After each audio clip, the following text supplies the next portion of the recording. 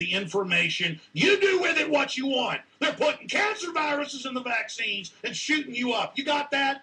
You got that? Everybody out there who's had a little kid die of cancer? They murdered your child. You got it? You got it? That's who runs things. They're not playing games with you. You got it? Grow up, people. Stop watching the Green Bay Packers play the Colts or whoever they were playing today. Tennessee Titans and the Colts, or the Texans and the Colts. All this bull. I don't have time for it anymore. I'm right. You're wrong. Period. I do homework. I research. I know what's going on, and you people don't, and you better get up off your butts, because this is life and death. Ziplok in New Hampshire, you're on the air. Thanks, Alex. Thanks for handling that last call the way you did, because I'm glad you didn't sit tight on that one. That was serious business right there, huh? Yeah. Goodness. I had a question for you. In 2009, I'm a voter now. I just entered as a voter. I decided this year to block Barack. I went to the town hall in New Hampshire. I wanted to see what the heck was going on, and everybody's all about Barack down there, except the pollsters. The people at the place were actually a little older, and they were actually a little wiser, and I'm going in there like, I have my birth certificate with me. Where do I sign up? They said, you don't need it. I said, I have a birth certificate. I was born right in this town. I want to vote for somebody born in this country.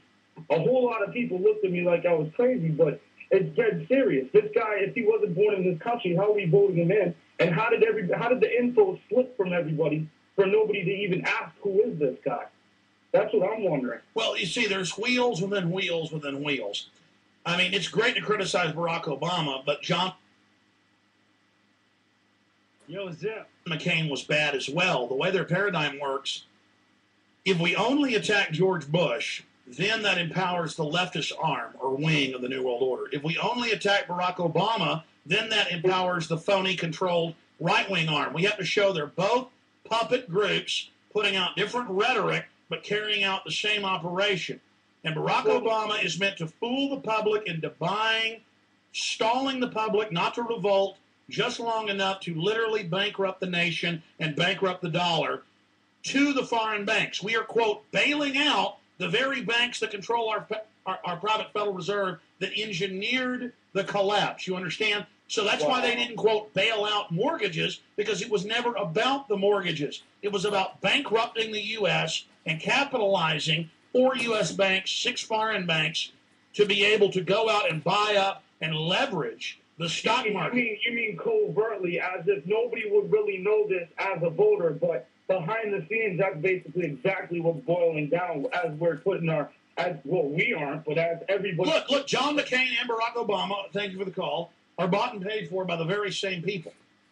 So they're just front men to deflect all the attention away from the real government. The president's ceremonial. The Congress is pretty much ceremonial. The Congress 5 weeks ago wouldn't pass the banker takeover bill. So they were threatened with martial law. I played the C-SPAN clips. They were told, we will arrest the Congress. Now, that was total tyranny. They should have all walked out with the press conference. The president should have been arrested. But that ain't how it works here. Northcom's in control out of Colorado Springs. The Congress knows that. Okay? And so people can't even believe it. If you read the U.S. government documents, the British Ministry of Defense documents, do you know what would have happened if Congress would have walked out and said we were just threatened with martial law and we're not going along with it anymore? Do you know what they would have done? Probably a neutron bomb would have been detonated in D.C., and the public would have been told that Al-Qaeda did it.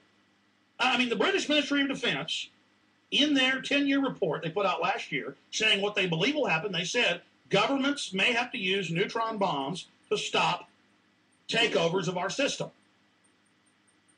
I mean, they're prepared to kill the whole Congress. Don't you understand? This is far beyond anything you can deal with, what I can deal with. I can't handle it anymore. Okay? They're sucking the country dry right now. They're international offshore banks. They want it to fall apart. They want to hurt the economy. They want to destroy confidence. They're the military-industrial complex. They're the New World Order. They're offshore. They hate this country. They hate our founding fathers. You understand? All they're going to give you is a boot stomping on your face forever.